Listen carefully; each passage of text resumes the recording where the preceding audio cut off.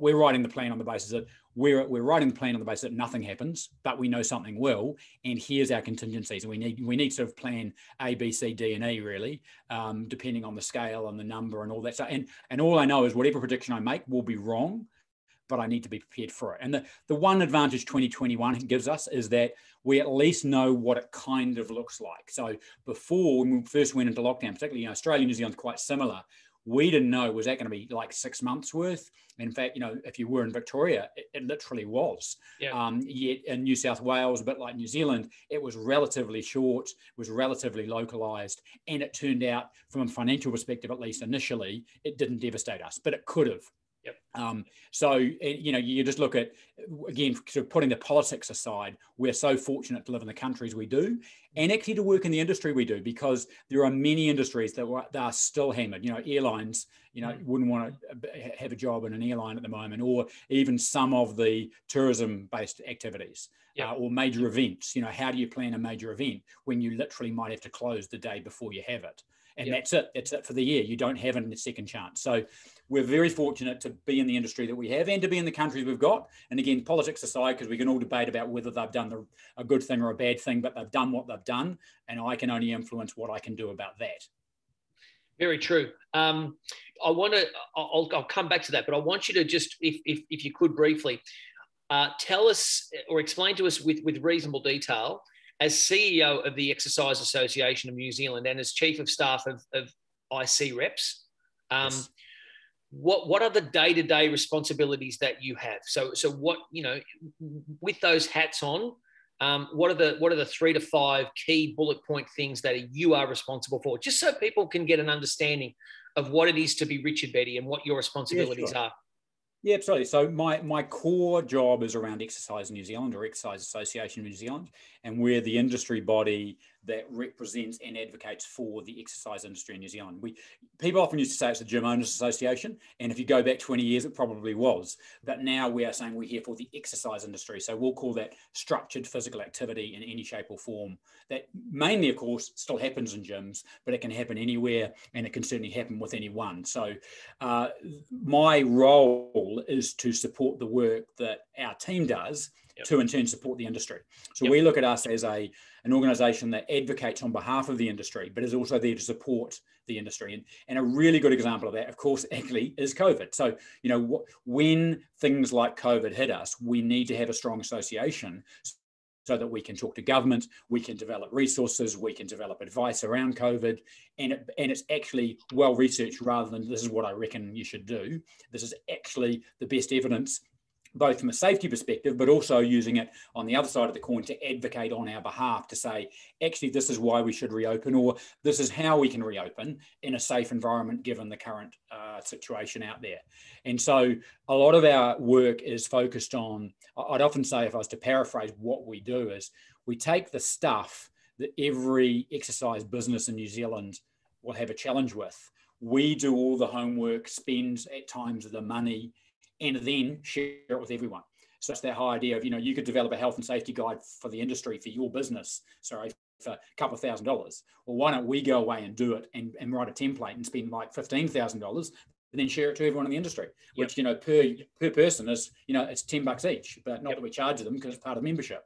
So this idea of collaborating on the issues that matter, then you can focus on the stuff that matters just for you. So your business has got its own unique challenges. That's the stuff you focus on. I don't need to get a health and safety guide. Here's one for you. Or here's the new employment law updates, or here's, you name it, 24-hour access. What are the do's and don'ts? Here you go, here's the guide. Why? Because we've done the homework, and it's not just money, it's often time, actually, for a lot of people to go, I could do this. None of the stuff that we do, with perhaps a couple of exceptions of talking to government, someone else couldn't do, but they just don't have the time to. As an independent PT running a small studio, how much do you want to put 20 hours a week into understanding the changes to the health and safety law, or just read our update? Yep. And that's kind of stuff that we go, that's what I focus on. And then the other bit is IC Reps. And so, as you say, it is a bit of a mouthful, hence why it's got an acronym. But it's the International Confederation of all the registration bodies around the globe. New Zealand, Australia are actually two of the first to have formed, but there are now registration bodies in around 15 different countries, including the USA, Canada, a lot of our training partners. So a lot of the places where New Zealanders and Australians want to go to work, and that's important because one of the biggest benefits that the Confederation does is gives a portability arrangement globally. So you can train in Australia and work in New Zealand. And we've all probably seen examples where if you've ever been in an Uber or a taxi and you ask someone what they do for a living, especially if they are, I'll say, a foreigner, they've recently come into the country, and they'll tell you the story about how they used to be an engineer back in insert country, whatever. And you go, oh, really? So why do you not do it? Oh, well, they don't recognise my PhD over here. And you go, oh, that's kind of sad. Now, again, without knowing the details of why, but in our industry, we actually have global portability. Now, it's not simple. It does depend on what you did and where you did it and the levels you've got to. But the fact that there is a recognition process without having to retrain is just so powerful. So I see REPS as about collaborating globally, but we use the national registration body. So we've got Exercise New Zealand with REPS.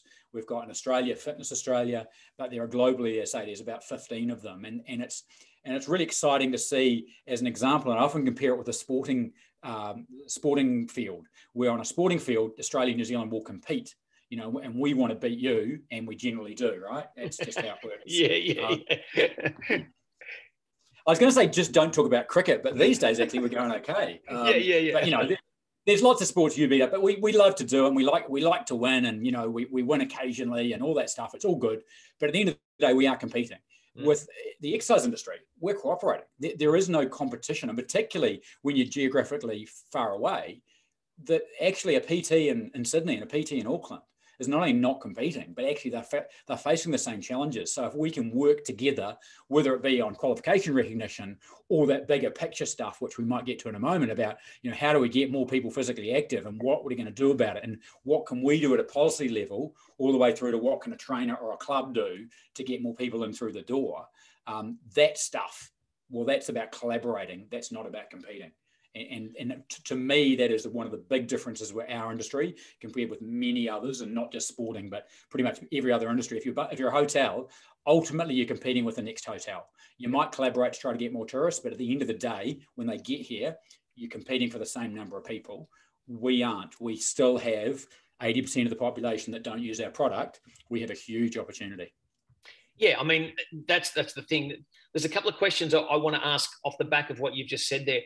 Now, again, without dwelling too much on 2020, but it is still relevant to how we operate in today and the fitness field. But what were your observations of how government and your body and the fitness industry at large, what were your observations of how that all worked to overcome the challenges of last year? Because to give you some background, in Australia, it was very different depending on what state you lived in or operated in, right? The experience was very different in Victoria as opposed to New South Wales, as opposed to Queensland, and so on and so on. Did you see in New Zealand, was there a good connection between government, representative body, and gym owner? Did those three parties all come together and work pretty well? Look, overall, again, if you're trying to give it a pass or fail, I'm going to give it a big pass on all of those three components, and I'll layer into that in a minute. And going back to what you said in Australia, we observed exactly that. One of the biggest challenges in Australia was the state decision making. Yep. And in fact, even a better example is the United States. Yes, that's probably a good example of how not to do it. And not only do you have at the time, the federal government was in a complete mess because they were literally in denial.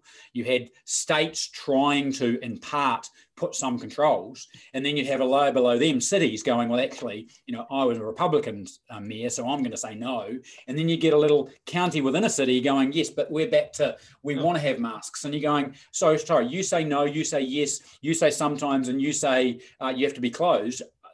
I don't know. And so and it's complicated enough in the best of times because, first of all, I may not agree with all of those things. I'm certainly going to disagree with some of them. but to even understand what am I supposed to do is near impossible. And so Australia was a version of that, certainly better than America, but saying better than America in a COVID environment is not really much of a compliment. And Victoria was a good example of I'm going to say a government, and I can be critical because they're not my government, of a government that would not listen to the science. And that's a fault. I call that's the government's fault. That was not a fault of anyone else's. You know, I know some of the work that was being done behind the scenes, and they just refused to engage. And yet you had New South Wales next door with a similar problem at similar times doing, still doing similar things. They were doing controls, they were doing lockdowns, more regional and smaller, but at the end of the day, they still had the same tools at their disposal. But the way they engaged with industry seemed to be completely, it was chalk and cheese. So back to New Zealand, one of the things that was really useful, and again, it's always easy in hindsight to look back, but what happened was very quickly, the large gyms all sort of gathered around, and we had, I think for the first time in the last 10 years, we were having weekly Zoom meetings just going, what's up? And it was more to start with, certainly the first couple of weeks of what we call lockdown, because we only had one major lockdown where everything pretty much was closed, including everything other than a supermarket, basically. How long was that? How long was that initial and pretty much only lockdown for? I do remember New Zealand going down very hard. How long was that for? Yep. So 4 or 5 weeks of what we call level 4, which is basically everything's closed. And then level 3, where our industry is still closed, but a few things can reopen slowly. So still no retail, still no gyms. That was another 3 weeks. So it was sort of about that 7, 8 weeks. Yep. Now in hindsight, we're only going to close for 8 weeks. You almost go, well, good, I'll have a holiday. But of course, at the time, we're thinking, is this going to be 6 months of closure? Like literally not knowing how long it was going to be was the biggest factor, and also not knowing. We all learned about COVID. We all became sort of semi-experts at it. To start with, everyone was worried about the door handle, and then we kind of learned that actually, not to say you shouldn't wash that door handle, but actually that's not the main virus transmission vector. We actually know it's airborne, and we knew that from the beginning, but we never actually said, well, actually 95% of it comes from the air. Oh, okay, but we learned that sort of 3 months in, right? And I say we learned that just through the media, through science, through the stuff that we did at our workplace. And so one of the things we did really well as an industry was to just start to talk and say, well, what are the issues? Now, we're all closed, but what does that mean? And what is our approach? We were thinking, do we want to go straight to the consumer and tell them, support your gym, keep paying your membership? That was a discussion point. Maybe that was a solution to our industry. Just keep getting members to pay. That's not a bad thing to think about. But then you go, maybe we'll just look like we're after your money and we don't care. So everything has the other side to it. You could twist this, particularly if it goes into the media, in a negative context. And we had lots of discussions about stuff that we never did. But what was really important very early on, we all agreed having a very clear framework for our industry around all the details of the do's and don'ts would be very useful. And so and this was that industry-driven thing. So we actually ended up making, we're calling it a framework, but it was all of the rules for what you do in a club and a trainer and at a boot camp, anything to do with exercise, about COVID at the various levels. But interesting enough, we put it out 48 hours before the government did. And it was a very, very risky thing because we've just said what you should do and we haven't heard from the government yet. Now, obviously, we knew that the government can override us. So if we say, let's just use an example, we say 1 metre is okay, you can have 50 people in a class, and they say, no, it's 2 metres and you can have 20 people. Well, we're blown out of the water. We better change our framework. Yep. But we based it on science. And so we went specifically for specific scenarios in our sector. So Group X is different to one-on-one. Gym environment is different to a Group X environment. Even though there might be 40 people in a room, you're standing next to the same person for an hour, you're moving around over here. Is that better? Is that worse? What are the risks? Fans over here and ventilation are major factors. Over here, less so because, in fact, again, unless the fans are blowing from one person to another, it's a different risk factor. And again, this is not my opinion or what I reckon. We engaged what's called a clinical protocol designer. Their whole job is not a virologist, because there's lots of virologists talking in the media, and they do know about viruses. What they don't know about is developing protocols to prevent them, because that's not their job. And so this particular person, this is what they did for a living. And so we engaged them. We said, here's our problems. We've got Group X. where we cram people into a room together, sometimes with poor ventilation, like a bike studio. Yep. Here we've got one-on-one where someone stands in front of someone for an hour, facing them, breathing on them. Now, these are not bad. Pre-COVID, you'd say you'd never describe a personal training session like that, but I'm describing it in a COVID context. It absolutely is. And here's the other layer: increased respiration. Now, that's something that is unique almost to our industry. And I'm not saying these are all bad things, but they are all issues we need to overcome. Yep. And so we developed a framework around it, got on the details, and we wanted to be also very nuanced and detailed. So we wanted to give guidance on whether you should do blood pressure checks at what we call level 2, which is when you can open, but there's still controls. Should you be touching the person and doing all that stuff? Everyone, now you can answer it either one of two ways. Yes, you can do these things, or just for the sake of it, don't do it because it's only going to be a week. So we came up with frameworks and models for all of those little nuanced things. Should you turn the saunas off? Should you have water coolers because they're touch points? All that sort of stuff. So the government, of course, never has a position on those things because they're way too detailed. Yeah. And the other thing that we did at the same time was to go to government and say, here is our framework. We've got it. We've solved your problem for you guys. Now, so it was high risk initially because the other thing that we ended up doing was we went above and beyond the government. So the government says, for example, in gyms, 1 metre is okay in a what we call level 2, controlled environment. There might be a risk of COVID transmission in the community. We say 1 metre is okay on the gym floor, 1.5 is better, but in group exercise, it's 2 metres. And why 2 metres? Because you're in prolonged proximity to the same person. And all of the virus information tells us that if you're there the more than 15 minutes in a clinical setting, they say you're very high risk of transmitting at 1 metre. So you make it 2 metres, you halve it. Now, again, it's not about what I think. This is what the experts tell us. And we say, therefore, 2 metres. Now, every major gym chain in New Zealand got on board with that. And that is fantastic because they could have easily said, yeah, but 1 metre, we can fit 50 in the class. At 2 metre, we can only fit 20. And that's going to hurt our business. So from the very beginning, we were front footing this by saying, hey, government, we're doing more than you ask. And we continue to deliver more than you ask. We had a mask policy in May. The government had a mask policy in November. Right. Now, I'm not criticising the government here. I realise they have a lot on their plate. The gym industry is not the most important industry in the world for them. I mean, I believe it is, but that's me and I'm biased, right? And this is the problem with a lot of people who go, but you don't understand, we're essential. And, I'm one of the most passionate advocates for the exercise industry. But if I'm really honest, I'm sorry, you're not essential for the next week because we're closing things down for a week. And I totally get that is painful. I totally get that you are trying to help people. And I totally get the product is amazing and all that stuff. We live in a COVID world where actually we need to close the businesses down for a week. And if we're essential, then so is physiotherapists and so are chiropractors, and they're closed. I mean, elective surgery doesn't happen in our country at level 3. So in other words, that's pretty serious stuff. I think that's pretty essential. So we're in the same category as them. We're also in the same category as retail.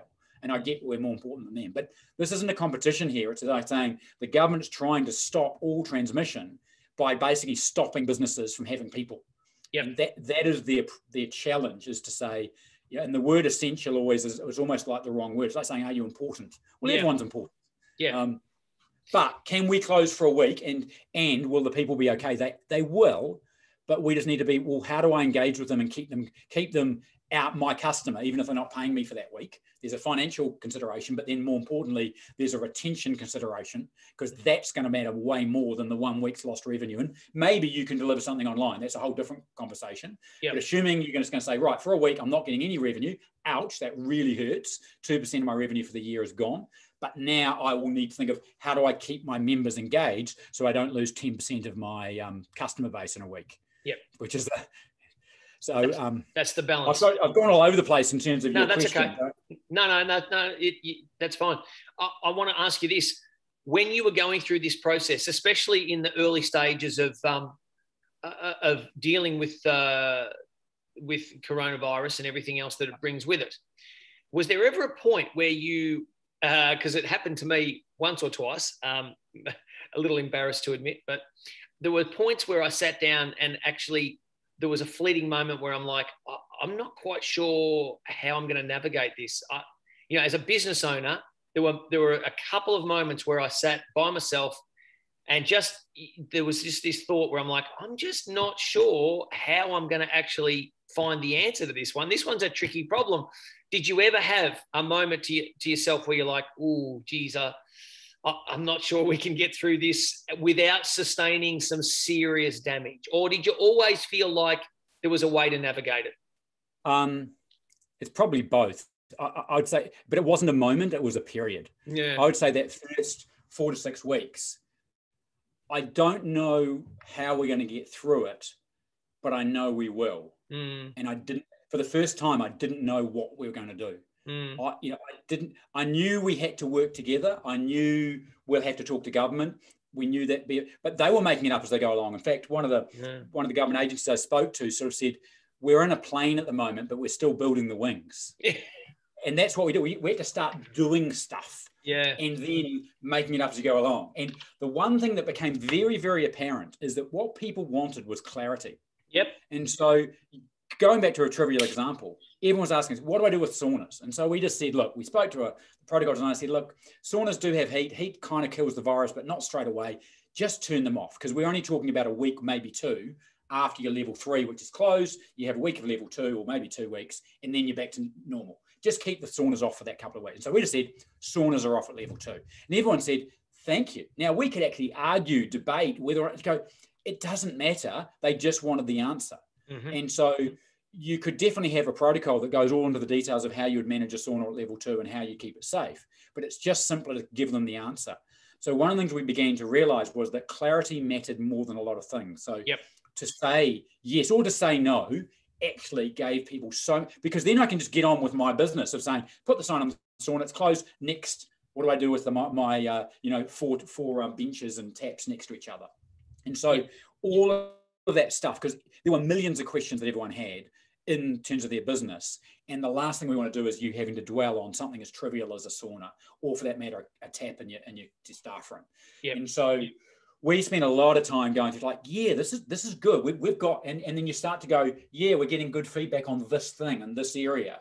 And then before you know, it's like this framework, we made the call really early on, which was kind of unusual. We're a membership-based organization. We don't get government money. We get money from our members, and that's how we survive. We made the call early on. We said, we're going to give this framework to the industry, not our members, to everyone. Now, that could piss off our members because they go, why the hell do I pay you if you're going to give it away? But in hindsight, it was the best thing we did because so many people saw what we did and said, oh, that's why you exist. So it was never the intent. Through COVID, we grew 25%. Wow. Now, I can tell you this, we didn't grow 25% revenue. Our revenue was down because lots of people didn't have money. So we said to every club, if you don't have money, don't pay us, sort it out later. Now, as long as there is an intent to pay something later, don't worry. But in terms of our membership base, it actually grew 25%. And in our entire history of the organization, we've never grown that much in a year. So, and it was never the intent. We weren't even doing it as a growth strategy at all. We were doing it as this is the right thing to do. And back to your question about, do you ever think, this is going to be the end? I had a couple of scenarios. Scenario 1 was our best case, was we're going to have like a 50% revenue drop this year. We're going to sort of probably, hopefully not lay off any staff, but probably a couple. And also, by the way, we're thinking between 15 and 30% of the clubs in New Zealand will close. Right. Now, that was kind of we thought, best case scenario. Now, turned out, boy, oh boy, was I wrong. And I'm glad I'm wrong, because we had a handful of clubs in New Zealand close. Right. Our revenue was down about 20%. And actually, we didn't have to let any staff go. And on the whole, the industry has survived it. Now, again, individuals are still hurting, and I'm not belittling anyone who says it's tough out there. It can be. But the reality is, as an industry, we survived it. Now, that was because, like at the beginning, we thought there's no way, if you'd asked me a year and a bit ago, would the government ever close the economy? You'd say, of course not. They never do. It doesn't matter how bad things get. Now, again, wrong. But we make assumptions, right? And so we were now doing the other one. Okay, COVID's hit. Oh my God, they've just closed the economy. What's it going to do to us? It's probably going to screw us. Let's do a plan for that. So I definitely early on was, I don't know what we're going to do. I do know we need to be here to help. And also, I don't know if we're going to be around to survive. There was a very real possibility. But one of the things I did say to someone on our board actually was, look, this is the time to use all of our funds. And if we end up using all of our funds trying to help the industry for as long as we can, then that's what we should do right now, because you don't want to hold on for that rainy day, because I'm pretty sure it's raining right now. Yeah, today is the rainy day. Yeah. No, yeah. I agree. That's a very, very smart thing. I think also too, Richard, what's off the back of this, I feel like in Australia, and the experience is probably fairly similar in New Zealand, it's been an opportunity for a lot of operators, business owners, gym owners, business operators to have a very critical analysis of how their business is, how it functions, how tight it is, its procedures, its policies, its financial management, et cetera. And I think for those that have survived in Australia and New Zealand, it sounds like New Zealand has done exceptionally well too, by the way. Off the back of all of this, I think a lot of gym owners and operators will have much healthier, more viable businesses, because it forced them to really do a strong audit on every aspect of what they do. Is that something that you've seen or heard of? Yeah, absolutely. When you're saying this, I know it's a podcast, but I was just nodding the whole time. It's absolutely spot on. I think, the one good thing, I always try to look for the good in anything. There's been a couple of good things about COVID in terms of, from a business perspective, forcing every business to go through and go, what would you do?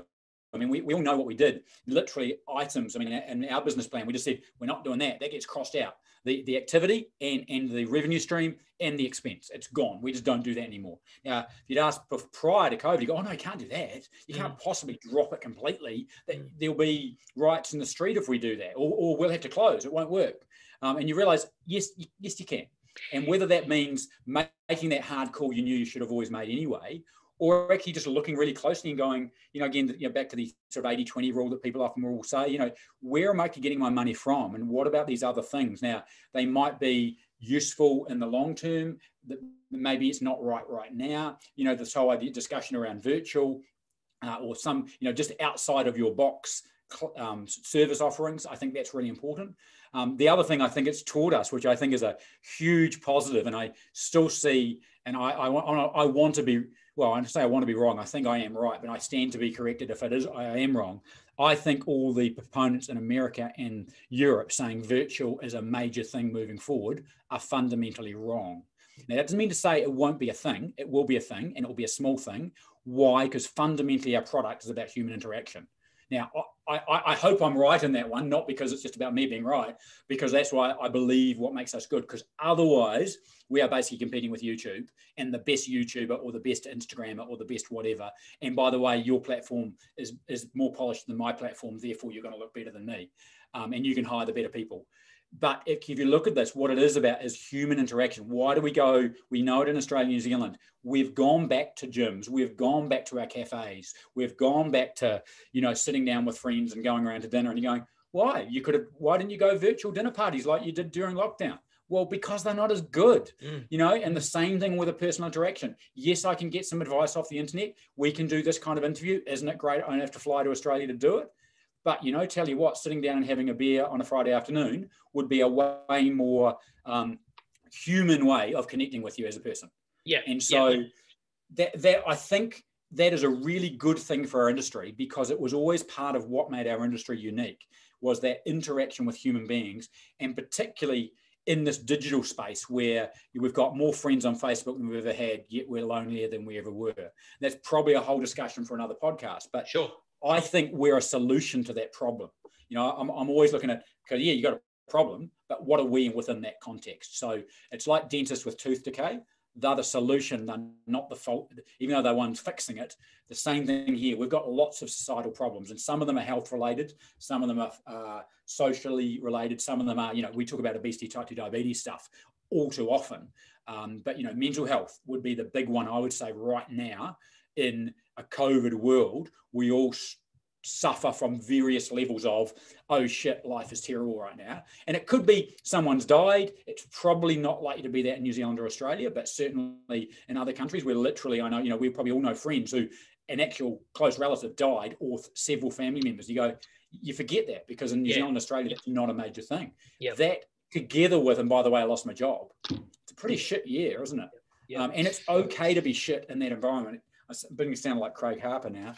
He would probably say another word before the shit, wouldn't he? No, look, you're touching on so many key points. It's hard to know with that, where to take it, because you just, you've hit the nail on the head. The thing I noticed was that people started to acknowledge that the fitness industry was a great deal more about appearances and workouts and the aesthetic outcomes.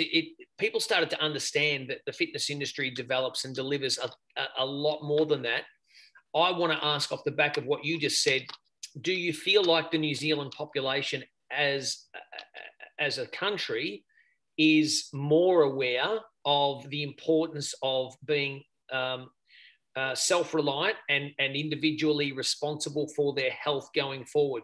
And I ask that because in Australia, I've been singing it from the treetops for as long as I can about people taking responsibility for their own health and making exercise habitual. Now, some people will do that, and some people will eventually find that, and some people will never find that. But what's been the outcome in the New Zealand population? Is there a groundswell of interest in taking more care of ourselves physically, so that we're in a better space, a better position to ward off the situations like a virus that can kill?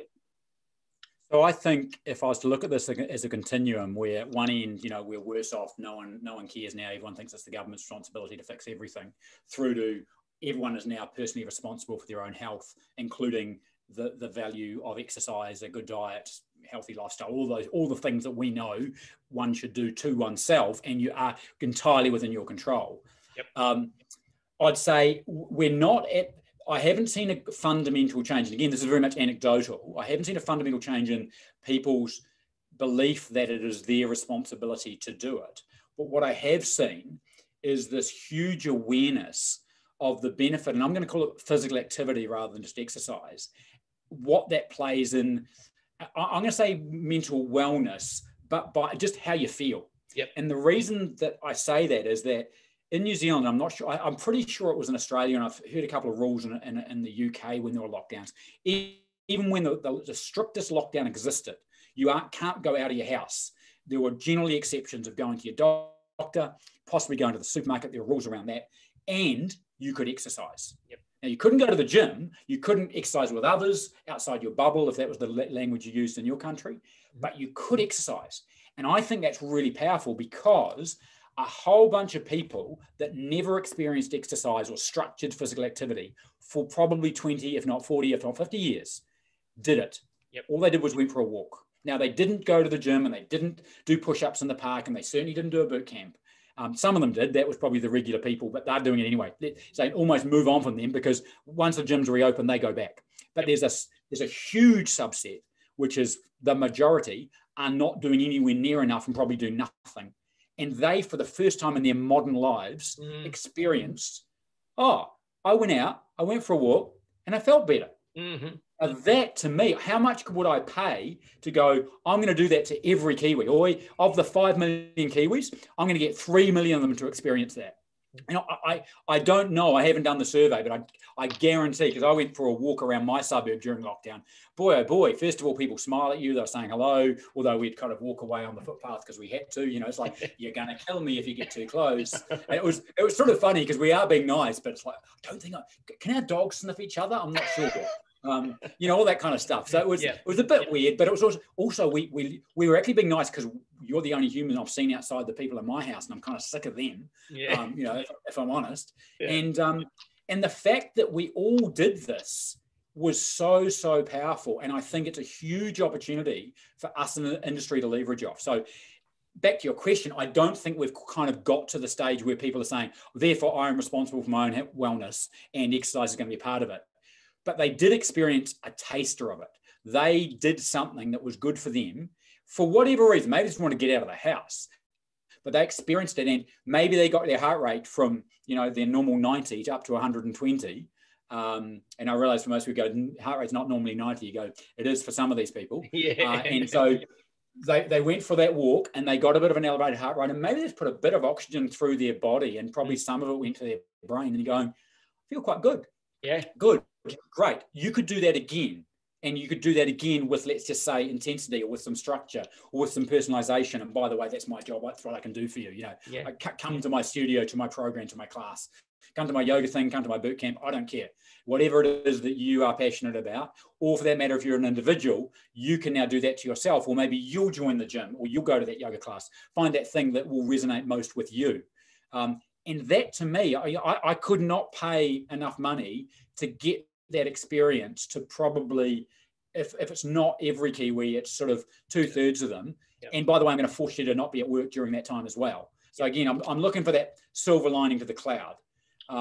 But it's going to be unique, and it's going to be short-lived, because here's the thing: we all forgotten about COVID, sort of almost now, and they're going, you know, when it happens a new level change, you're going, oh yeah, that's right. Are we supposed to? I can't remember what it's like. Yeah. Wait, we only did it 6 months ago.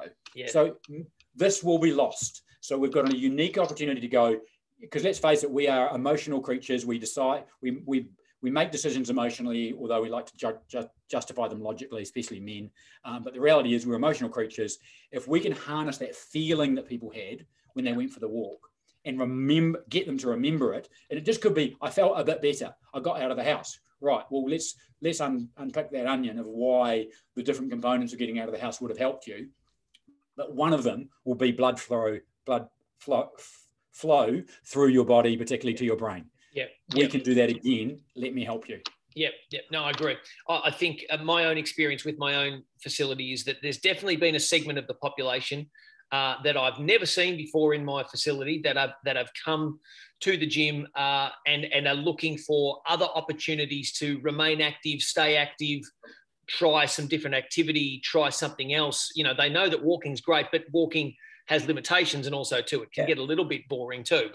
But I mean, it's something's better than nothing.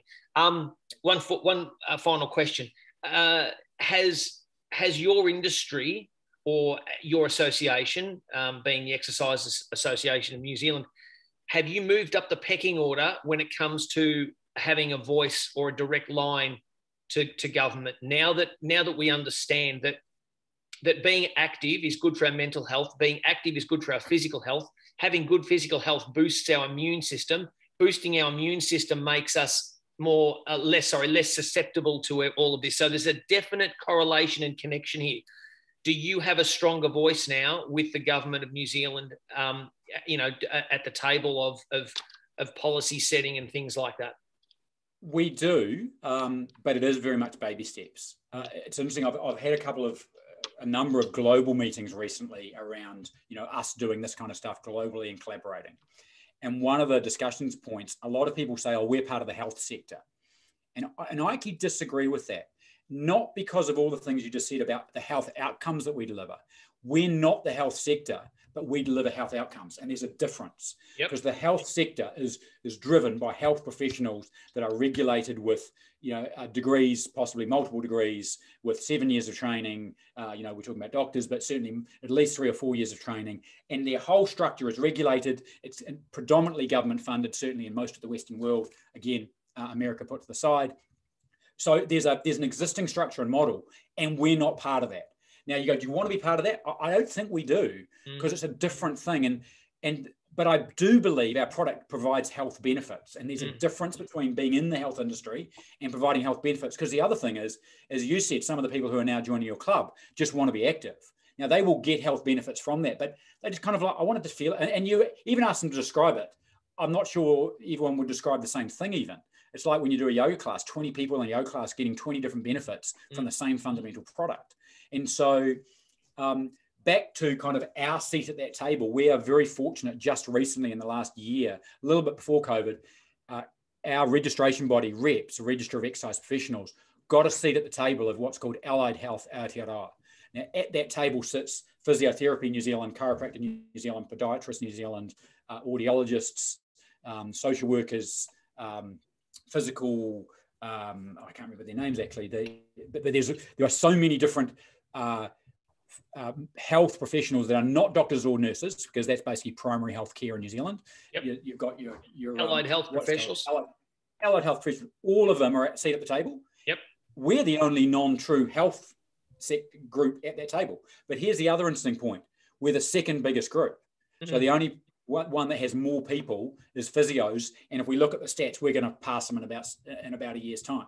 Now, it's not about who's biggest, but it's, if you talk about now the ability to have impact on New Zealand and the New Zealanders and their behavior, because let's face it, it isn't just about exercise. When you talk about gym now or a studio, it's like, yes, we can help you in that, but can we influence what people eat? Can we help them to give up smoking? Can we improve them on their, maybe just mental health journey about getting them the right help? And by the way, we're not the ones who will deliver it. Our product can help, but also I can help you with these people, because these people are the ones that will actually help you, counseling or whatever it might be, social workers. Because all of these organizations have a seat at the table too. So this is where the real power comes. And so it is baby steps. I think we've done great work in New Zealand to get to that point. And part of it is about credibility of our sector, not just of our organization, because we're always judged by the lowest common denominator. And yourself, the people that do what you do, probably many of the people listening to this podcast, get already the wellness angle of exercise. And yet there are some that still in our industry come from, I'll call it old school. And it's okay to be old school, except if it's damaging to our industry. Mm-hmm. And so if the idea of you just have to slam your body, you push it as hard as you can, and it's all about how you look. And by the way, here's the diet, which actually will help you lose weight, but it'll actually hurt you. That's not good for anyone, because now you're giving out dietary advice, you're going outside your scope, all this sort of stuff. It's a whole different conversation for another day. But the vast majority of people who actually genuinely care for their clients don't go into that space. But we are judged by that. So it's the old story of the cowboys, unfortunately, give us a bad reputation. But the good news is they are a small subset. And I would say, it's same as there's also rednecks in America, but that doesn't make America a bad place. Mm-hmm. So there are people in every industry that may not do what we think is right for people or for that industry. And we just need to make sure that we do all the right thing, like having a registration body, having standards, and then following them. And then where you don't agree with the standards, give input and change them. I do hear a lot of exercise professionals, particularly, in Australia, they'll say, I don't like this, what Fitness Australia does. Well, then join them and change it. Excuse my language, don't bitch and moan about it. And because they are your industry body, there's only one of them. Don't be part of the problem, be part of the solution, I think is generally the one.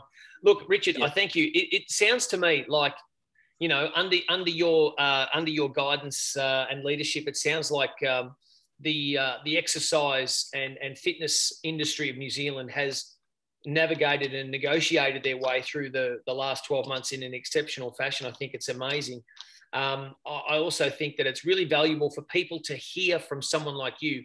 As I said at the top of the show, you're a person that sits at an administrative and policy level, and you are people like you are the ones that guide how the industry operates, how it manages itself, how it checks itself, how it audits itself. So, if we've got people like yourself at the top of those organisations, as you are in New Zealand, I think the fitness industry in general in New Zealand is in very good hands.